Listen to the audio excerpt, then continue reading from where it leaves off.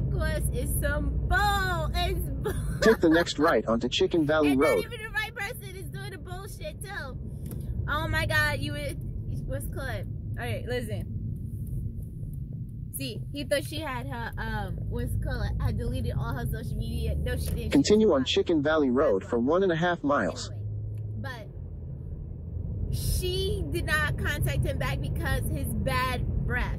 Now, we not like talking about just like regular, normal bad breath. Just like I ate an onion and it was just like bad, or I had some type of food that had like a lot of spices, you know, it's thick, coated, and heavy and shit like that. No, we're talking about this man does not brush his teeth. He thinks it's a conspiracy. He thinks toothpaste and mouthwash is a conspiracy. Talking about this is not natural. You don't use it. Okay, well, technically, my ancestors, they actually used what's called in Africa. They use tree roots and what's called I think it was called like licorice or licorice. I wanted it to teeth amazingly white and healthy and clean, but they still brush their damn teeth. Okay, we're talking about he don't even like put some water on toothbrush and brush his teeth. We talk about he don't even introduce his mouth to a toothbrush. He's like, I'm so happy I get to speak and get this moment to speak about the conspiracy theory of toothpaste and mouthwash. How dare you? Like, you know, there's some people that's like naturalists out there, but they like what's called, they use charcoal or in a 1/4 mile, merge onto Oyster Bay Road. Do something at least to brush your teeth. I do something to at least brush my teeth, and I'm pretty sure there's a lot more people that at least do something to brush their teeth, especially when you're trying to swap spit with someone else. Okay, what probably didn't help was that he said all of this after they were intimate. Okay, after they done went all the way, and then like when her eyes was like watering and she's practically crying from the back. Continue on Oyster Bay Road for 1 mile. He actually go ahead and enlighten her. I don't want to say go ahead and let her know, but graciously enlighten her that he doesn't brush his teeth.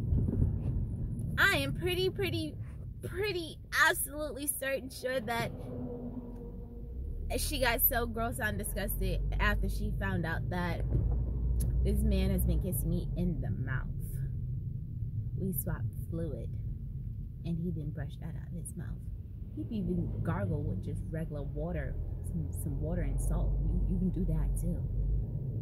You could have got some watered down vinegar and like went down. But so basically, my old fluids that went into your mouth is still sitting in your mouth, and you're still swapping that with me. No. No! Oh goodness! Oh gosh! Oh! No, honey, no. And she's like, you sound like a complete psycho and a crazy lunatic, and you need to be admitted.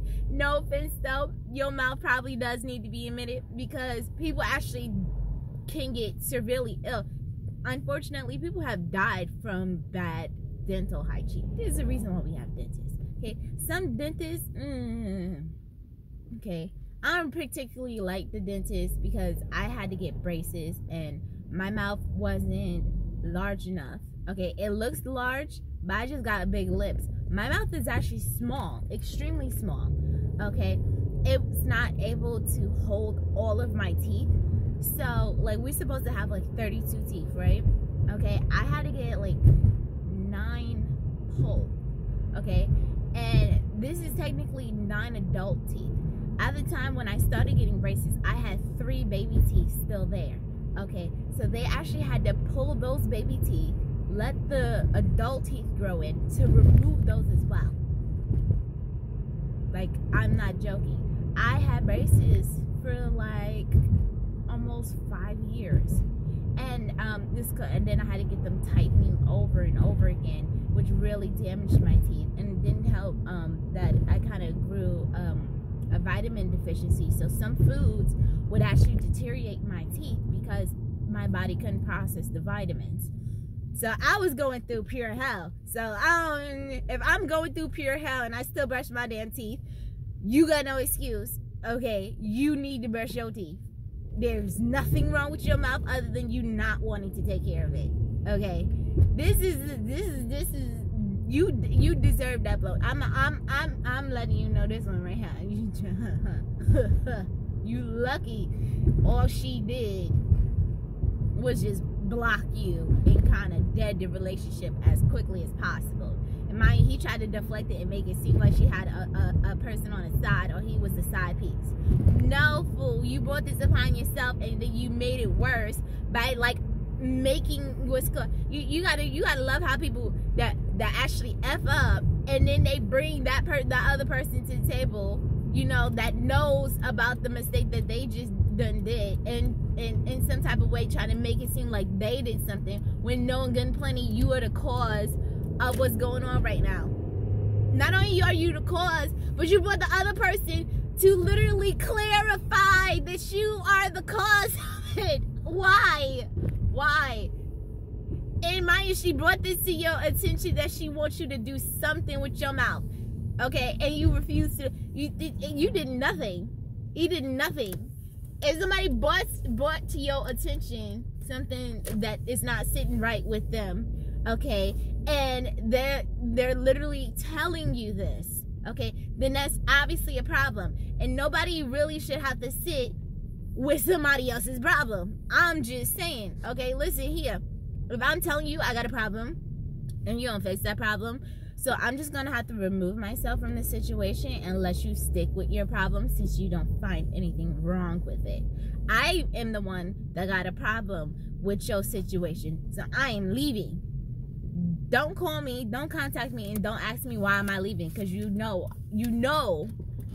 okay? But you make it worse by either bringing me into a crowd full of people, or a crowd full of your friends and family, or you call the radio.